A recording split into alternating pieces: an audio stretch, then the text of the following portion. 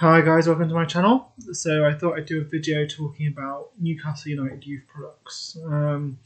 It's come to me to think about some of the recent players that we've produced and how I feel we're doing. So we're going to look at some of the players that we've recently produced and see what we feel in terms of what they've achieved.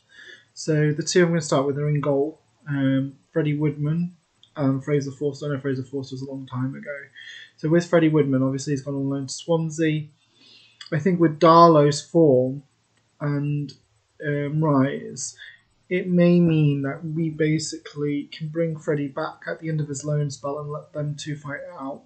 I think Dubravka is an asset, but once you have a lot of strength in one position, it makes sense then to sell that if you are willing to reinvest. Obviously, we don't know if Ashley would reinvest the money, but I think for me, it makes sense to either bring Freddie Woodman back, let him fight with Darlow for the first team spot, and just let Dubravka go.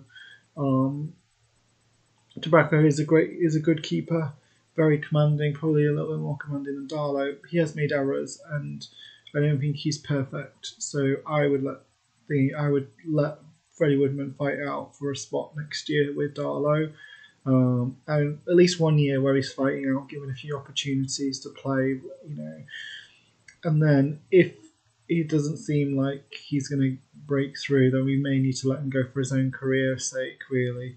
I mean, he shot to fame when they won the Under-20 World Cup, so I think it would make sense for us to give him a chance at least. With Fraser Forster, I think he made the decision earlier in the year not to go back to Celtic and stay at Southampton and fight for a spot. He's probably on a good salary, probably doesn't want to leave Southampton. He's a player who, again, was very unlucky that at the time we had lots of good keepers present.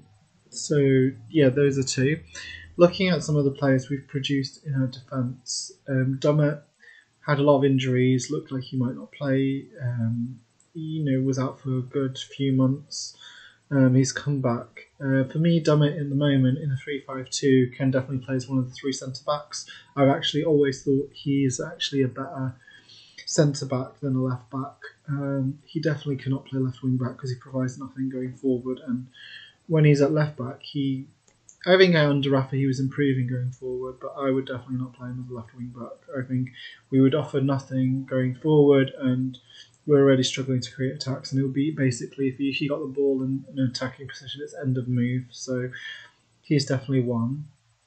Looking at centre backs, we haven't really produced many quality centre backs if you think about it over the years. I mean, the ones I can think of are Stephen Taylor, who underachieved.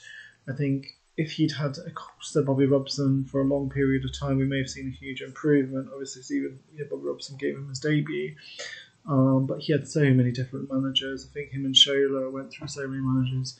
You had Peter Ramage, Paul Huntington, but we haven't really produced many good centre-backs, if we're honest.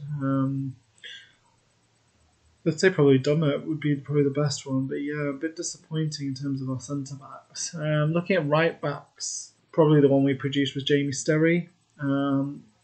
Looked like he was going to get given a chance in the Championship, but it never really worked for him. Obviously, we had Yedlin, James at the time, and Vernon Anita, so he never really got a chance in at right back. That's one of those things. Looking at the centre mids, two probably players that we're talking about a lot at the moment, Sean and Matty Longstaff. Sean, I think we all can accept that he probably has really gone backwards. I think his confidence has been affected in recent weeks. Mistakes he made against Leeds were just criminal. And he hasn't really recovered since coming back from that injury. I think we had such high hopes for him, and he was in such a role that when he came back from the injury, we were expecting him to do better and had high hopes. And it's almost like he did so well pre this knee injury that he's gone backwards. I don't like the thing I used to like would he dictate the pace. His passing was very good. He was getting into forward position, scoring goals. Now he just looks a shadow of that. and I think for me as well, he probably struggles in the two-man midfield. I think he needs more protection.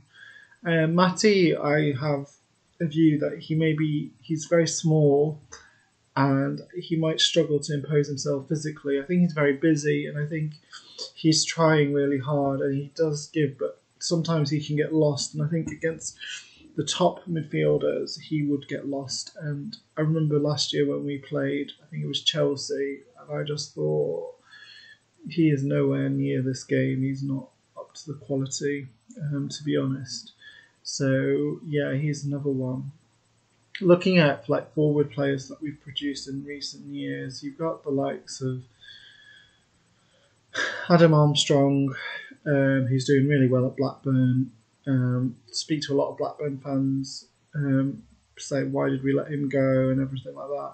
I feel he should have been given a chance in the Championship. I believe that sometimes players just need one or two chances to really score a goal or go on a little run, and they become established first team players. He's very quick, direct, can play wide. He's one of those I wish we hadn't let go, really. I think a lot of fans are like me and feel probably Rafa should have given him a chance. If you look at that season, I think we had Gale, Perez, Mitrovic and Murphy. And I think he could have stayed around, really, because Perez was playing more of a number 10 role. But, he never got that opportunity, and it is frustrating. I mean, other attacking players that we've produced, like Sami Aniobi, who's had a decent Championship kind of League One career. I remember when Sammy first came through, we were very excited. This is why I don't think the Europa League's very strong. He played quite a few Europa League group games, if you remember, under Pardew. And we were all like, wow, who's this guy? Look, he dribbles, he goes past people, he's unpredictable. But, I think his inconsistency was clear to see. He's just was never going to be strong enough or good enough to kind of make an impact for us. And probably Championship League One is his level.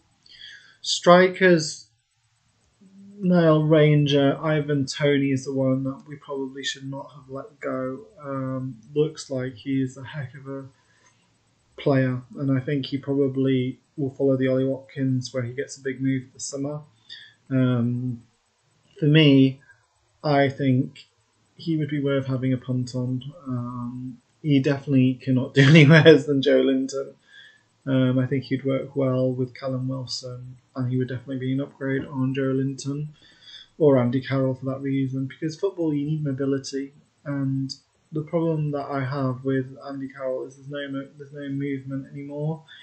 Even when he was here first time out, he was technically very good in terms of his link-up play, and he had some good movement, and he's lost that with the injuries. I don't think he jumps as well, so I think his actual physical abilities are reduced as well.